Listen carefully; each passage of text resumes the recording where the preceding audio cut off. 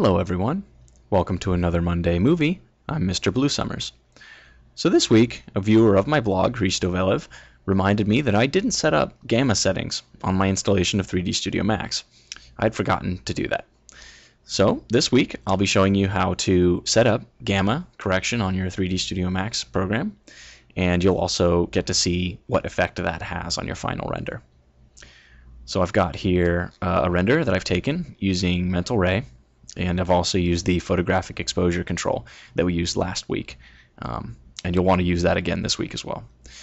So I'm going to close that. And in order to set up gamma, I'm going to go to rendering.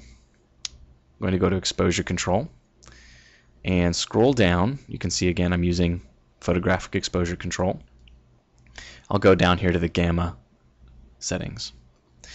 And I'm going to click on setup. That's going to bring up my preferences dialog, and it's going to open up the gamma tab. What we need to do is enable gamma correction, and what we'll want to do is right here in the display group under gamma there's a spinner, and you'll want to adjust that spinner such that this interior box looks to be about the same shade of gray as the surrounding black and white checkerboard pattern. Lower numbers will turn the value darker, higher numbers will turn the value lighter. And so what you'll want to do is maybe start somewhere pretty dark, get really close to your monitor, close one eye, and blur out the other eye, and gradually increase the lightedness until you arrive at a point where the two boxes are similar. There we go. And when you get to that point, you know that you've got settings that are appropriate for your monitor and for your setup.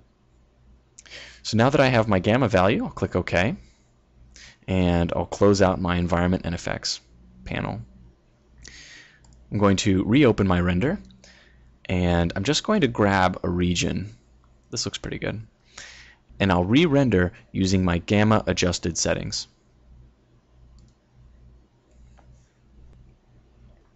So it looks like this change has really darkened up my image.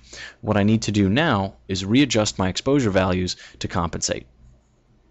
I'll also move over that render area so that we can kind of get a fresh perspective right there.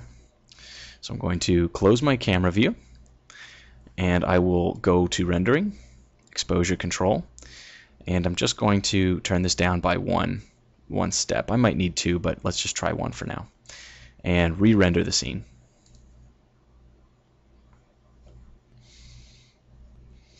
Perfect. In only one step, we've readjusted our gamma settings in 3D Studio Max and regained control over our scene, taking care of that washed out look.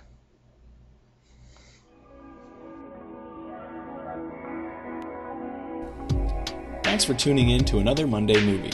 You can find all of my Monday movies as well as tutorials, resources, and downloads at my website www.mrbluesummers.com.